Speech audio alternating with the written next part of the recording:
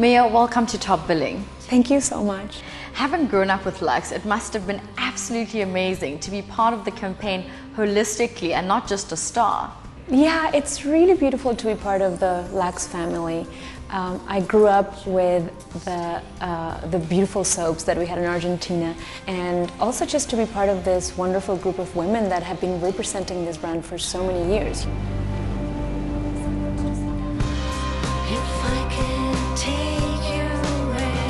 I believe you actually worked on 2 tracks. I did.